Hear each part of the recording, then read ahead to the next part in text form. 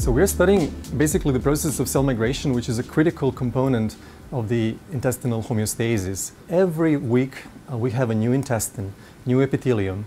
So this epithelium basically is produced by stem cells in the crypt, and then the stem cells give rise to progeny, and these cells keep on migrating until they reach on top of the villus where they extrude and die. It was thought that the mitosis in the crypts was the driving force. So it would be kind of a passive migration. Cells would be pushing each other's neighbors and thus migrating passively. However, we have evidence to prove basically that this migration is mostly active. So cells can use actin-based protrusions to migrate.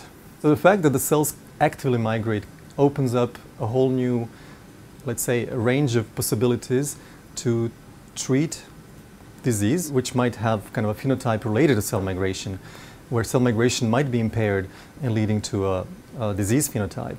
So basically now we are introducing a whole new bunch of factors basically that are responsible for active cell migration.